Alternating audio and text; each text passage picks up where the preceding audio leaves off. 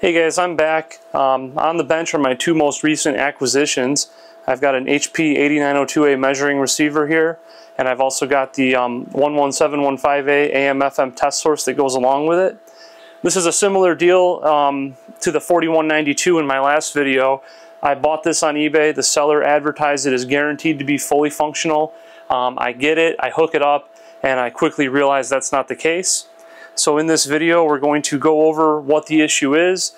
We are going to try to troubleshoot it using the manual and see what the problem is. And I'm either going to have to get in contact with the seller and ask to send it back if it's something bad, or maybe it's something that we can fix. So if that sounds interesting to you, stick around.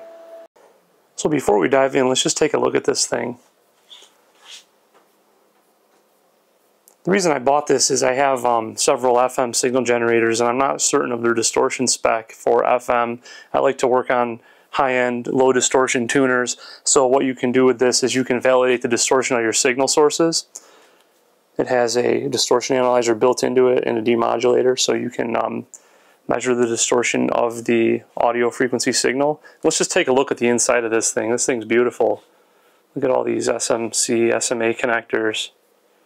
Definitely somewhat intimidating. This capacitor in the power supply is like 7 inches tall. It's crazy. This one has the option 002, which is the high stability oven. It doesn't have any of the other options, but I don't need them. And the 11715A is a very low distortion FM source. It's rated at below 0.025% with a deviation of 100 kilohertz or below, I believe. So that on its own can be used as an FM source when you're working with really high-end tuners. Okay, so let's take a look at this quick start guide. Let's try one of the most basic functions, using it as a frequency counter. So basically it just tells you to set up your signal generator with 100 megahertz, 0 dBm amplitude modulation off. So let's go do that. I'm using an 8644B.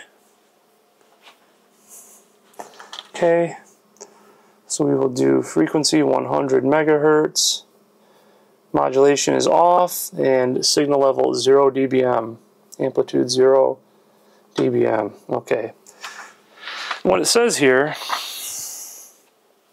press the frequency button, press the frequency key and the green automatic operation key on the 8902A. That's all it takes to configure the 8902A as an RF counter. Notice that the 8902A automatically tunes to and displays the frequency of the input signal, approximately 100 megahertz. Okay, so let's try that out. I turned this off because it's really loud. Let's turn it back on here.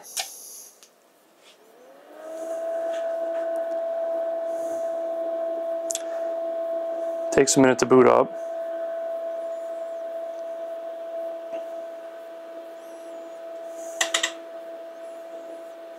Okay, and it should be showing 11 megahertz on the screen because the frequency key is already selected and it's already in automatic operation. But you can hear the attenuator clicking, and it'll just keep doing this forever. So what I noticed is, go back over here to the signal generator, if I change the amplitude to say negative 10 dBm, it stops clicking. And there we go, we see our 100 megahertz. And at this point, I can turn on some of the other features, like let's add, sorry for the camera here, I'm kind of walking across the room.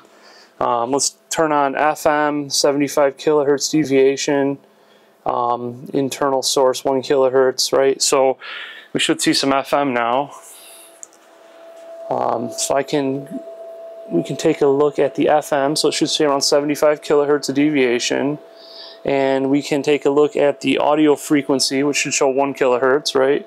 And we can then take a look at the audio distortion, which shows 0.41. Sounds about right. Now here's a trick. Let me go back over to the 8644B. I noticed if you change the synthesis mode from auto, which selects mode 2, down to mode 1, you'll see the distortion drop quite a bit. So I make sure to do that when I'm working on tuners. And there we go, 0.15, right? So that's good.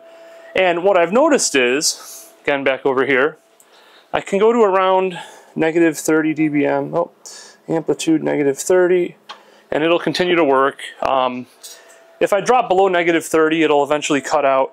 and start clicking again, right? I believe the manual says it should cut off around -40, so not totally unexpected, but anything below -8 dBm, so if I go -7, -6, it'll just start clicking again, right? So let's take a look here at the diagram. This is like the first page in the manual. Let me set it down here. So here's our input. First thing it hits is this 10 dB attenuator before it goes to the RF amp. So I think there's a problem with the attenuator. I think this is it right here. And I found this section in the manual, and we will go over that in just a second. Okay, so this is one of the first steps in the troubleshooting guide, the front end check. So what it wants us to do is it wants us to set our signal generator to 11 megahertz at -30 dBm. And then it wants me to connect the output of the signal generator to an AC coupled scope. So let's go do that. So first let's reset the instrument, get rid of the modulation. Okay, so it wants frequency 11 megahertz, amplitude -30 dBm. Alright, and then it wants us to take that connection and plug it into an AC coupled scope with a 50 ohm terminator. So I've got that set up here. And then what it wants us to do, hard to do this with one hand. Okay, and it wants us to adjust this signal so we see 4 divisions. It's AC coupled already, 1x probe. Let's adjust this fine. Okay, so we should see 4 divisions there. Okay. Now what it wants us to do is switch the input impedance of the scope. Okay, we already did this actually. That was the step I just talked about. So we have 4 divisions peak to peak. Okay, connect the oscilloscope's input to the end of W8 where it connects to A16J1 on the A16 board. So that's referring to this connector here. So it wants us to disconnect that and plug the scope into the end of this cable. So I guess this cable must be known as W8. So I'm going to stop the camera for a second so I can get in there and do that, and we'll get this cabling changed up. Alright, so we're going to need a SMC male to BNC. We're going to connect that here. Okay, and then we're going to disconnect the cable and terminator from the scope. It just wanted us to connect it so we could set it to 4 divisions. We're going to get rid of the terminator. We're going to plug the end of the signal generator into the input on the 8902A, and then we're going to plug this cable into the scope input. Alright, so it wants us to preset the instrument, so we hold the blue button and then hit automatic operation. Okay, let me move the camera so you can see what I'm doing here.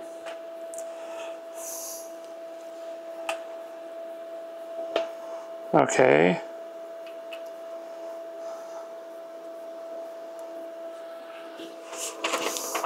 Alright.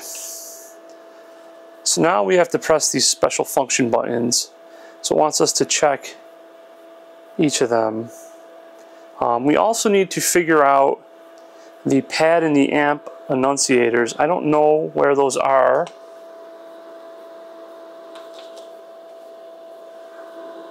So we're going to have to look for those. Let me look into that and I'll be right back. Alright, well it's the next day and I'm shooting this. I apparently forgot to record the next section here, but basically I found out I actually did have to leave the terminator plugged into the scope, so this next step they want you to test this with it still terminated into 50 ohms. So what happens is I would key in special function 1.1, it would work fine. It was within the 3.9 to 4.1 peak to peak number of divisions. As soon as I would hit 1.2, the signal would just completely disappear.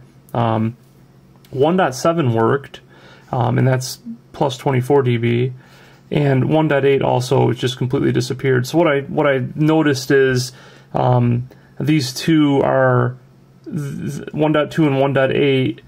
That's switching the 10 dB attenuator on. So at that point I decided that there's something wrong with the 10 dB attenuator. Alright guys, I don't remember where I left off in the last video, but I have been going crazy here trying to figure this out.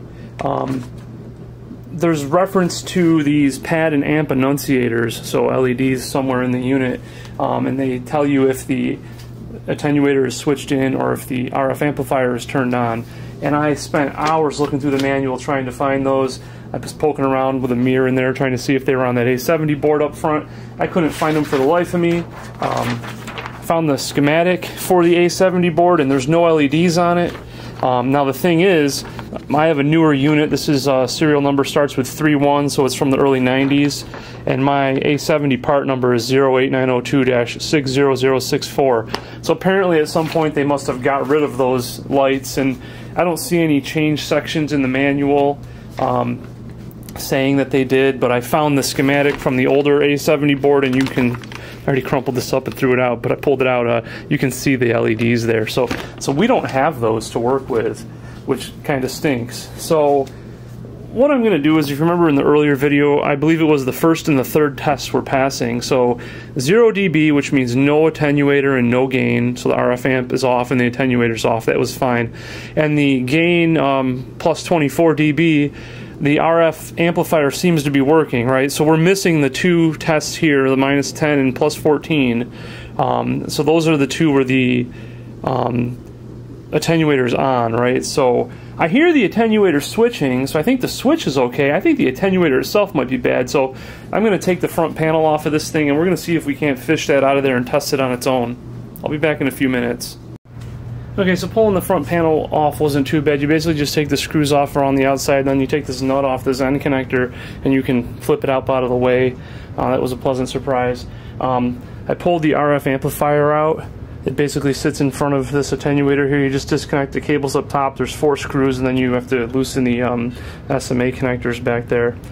And I think this is the attenuator. I can't read the part number on it. I tried it with a mirror, so I'm going to go ahead and disconnect that, and we'll take a look at it. Okay, I was incorrect. This part's part number 5086-7283, and it's known as U2, and it's a limiter. Here's where it is on the schematic. It is right there. We're looking for this guy, AT2. I think this might be built into U3 now. I actually see that outline there. So let's go ahead and take U3 apart and see if we can't figure anything out. Alright, well, it doesn't get any better than this.